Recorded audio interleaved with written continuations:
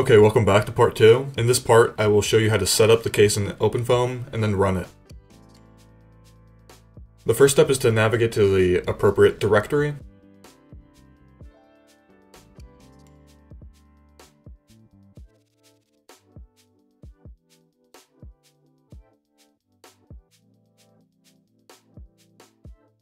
So I'm just going to do that now.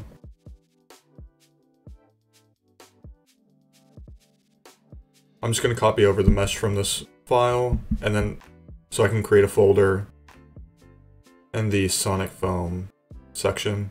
I'm doing an RAS simulation.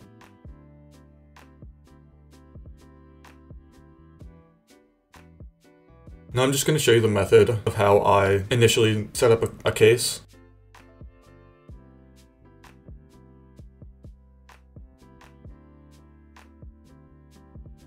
So what I do is look for preloaded tutorial examples or previous examples that I've done and find one that best matches the case I want to run. In this case, I'm going to look at the prism case and see that the boundary conditions are more or less similar to what I want to use. So I'm not going to use the top or bottom wall condition, but the prism wall is similar to the wall condition I want to use, and the default faces matches the front and back condition. We've got an outlet in there and an inlet, which I can use.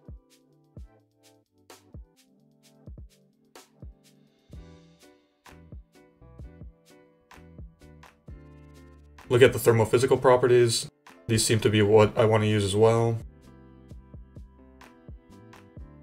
So I'm just going to copy the case.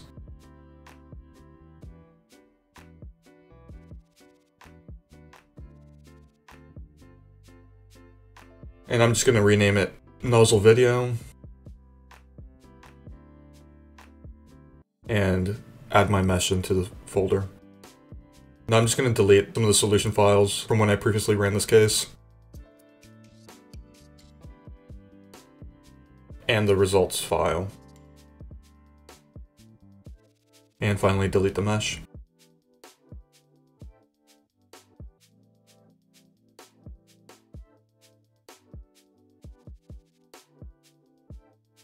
Okay, now we're going to change the directory into the Nozzle Video folder. And finally, translate the mesh from Fluent to OpenFOAM.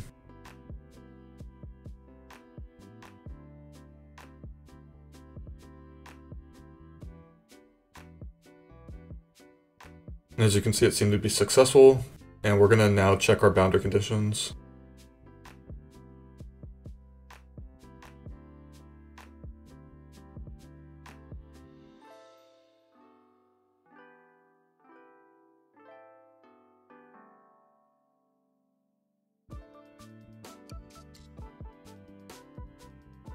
And then load all of the files that we're going to need to change. I'm just going very fast through this process, and in an upcoming section, I will show you each file that I ended up using.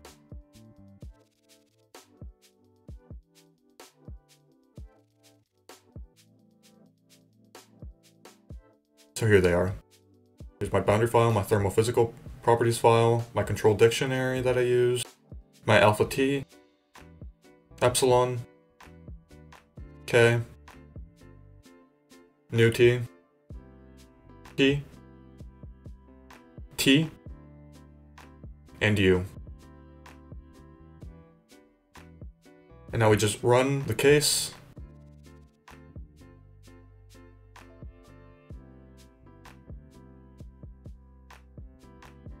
And save our results.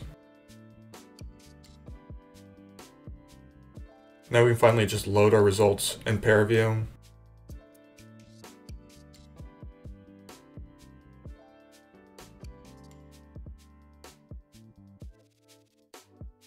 And that's our final time step.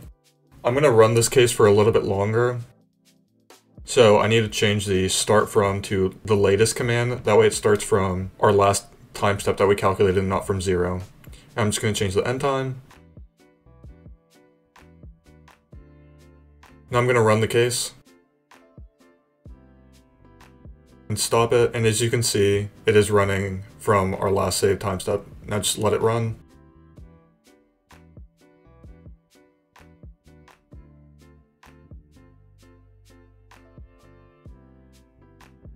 And that's it.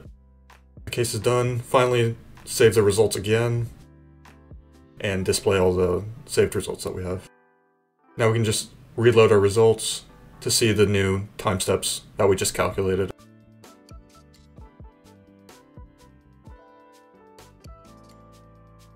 You can change the appropriate color map, and post-process how you normally would.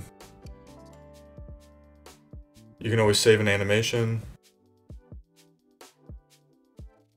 I'd like to create a new folder and save that animation as PNG images, and then create an animation from that. I just find that this is a little bit more of a stable method for me. I often have issues trying to save the animation directly from ParaView. So I'm just going to cancel because I already saved the animation.